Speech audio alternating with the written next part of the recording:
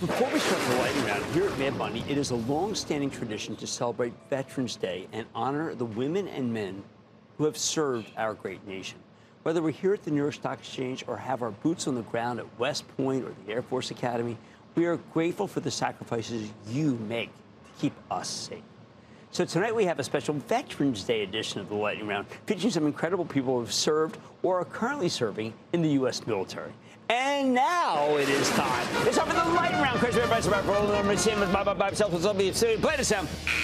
And then the Lightning Round is over. Are you ready, Ski? Time for the Lightning Round. Let's start with Tim in Texas. Tim. Hey, how you doing, Jim? Thanks for all you do to the veterans. Broadcom, you had Hawk Fan last year on the show. Been impressed. Haven't looked back. Broadcom. I think, Tim, that we're going to see that deal be done. I think that they're going to be allowed to buy VMware, and the stock is going to shoot up from here, which is why we own up the club at a very good level. Buy. Michael in Massachusetts. Michael. Jim, thanks for taking my phone call. I'm a member of your club, and I like to say you're a nicer person than my drill instructor was. Well, I pride myself. Maybe. Thank you. Snowflake is the stock I'm calling about. Capital One has a target price of $195 on it. Today it closed at $156. It also looks like Frank Slootman has sold almost 50,000 shares this year. I wish he was buying. What's your thoughts, Jim? I am concerned that a company called Databricks that we had earlier this week may have a better engine, so to speak, than Snowflake. It's the first time I've had any doubt about Snowflake. I thought the Databricks, which is private, was very, very impressive. Let's go to Michael in Maine. Michael. Bing bong, Jim. They got robots that make wafers. Is it over for Aehr? I don't want to say it's necessarily over because I like the testing business, but if I'm going to be in testing, I want to be in letter A, Agilent. Let's go to Buck in Virginia. Buck. Hey, Cramer, thanks so much for taking my call. Thank you for everything you do. Well, how can I help? Hey, for over a decade, you've educated, taught, and entertained me, and now I'm reaping the benefits as a retiree. Thank you. You're very welcome. My question is about AutoZone. It nearly made an all-time high today and has finished 10 out of the last 11 sessions in the green. With so many new cars on the road now compared to previous years, do you anticipate any headwinds? I think that AutoZone is going to do fabulously. The average car on the road is still very, very old. And more important, this company is incredibly well run with a buyback that is the biggest in the New York Stock Exchange. I want you to buy it. And every time it dips, I want you to buy more. It's just one share, 5 shares. That's OK. It will add up. Everett in Connecticut. Everett. Hey, greetings, Jim. Thanks for the invitation to the show. Thanks, Peter. OK. I called you a couple times. The most memorable time is when I met you and your wonderful wife on set at a Veterans Day show a few years ago in New Jersey. I miss those days so much. I miss them. We got to do that again. We got to do that again.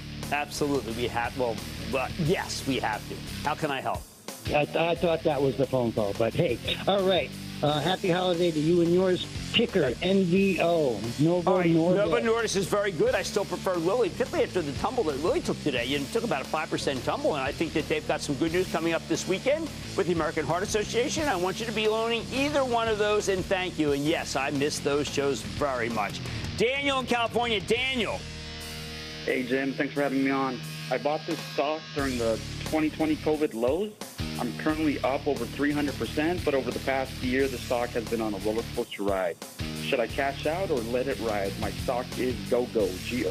I would cash out. I just don't see it. That was a good COVID stock. It's not anymore. I mean, good in that it was so low.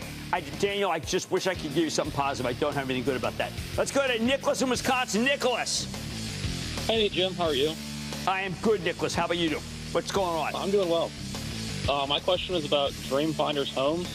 Last week, during their third quarter report, they reported that they grew revenue 14% and pre-tax profits 27%. I'm wondering, with mortgage rates up around 8% and staying there, do you think they'll have continued success, or are they going to tailor off and start to sink? No, I think they're going to have continued success. I think they have a unique model. I really like it. Did some work on it just the other day. I think you got a good one there, and I would stay long it. And that, ladies and gentlemen, and thank you for your service, is the conclusion of the Lightning Round. The Lightning Round is sponsored by Charles Schwab.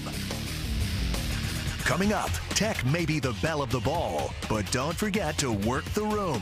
Put diversification on your dance card when Mad Money returns. Don't miss a second of Mad Money. Follow @Jim Cramer on Twitter.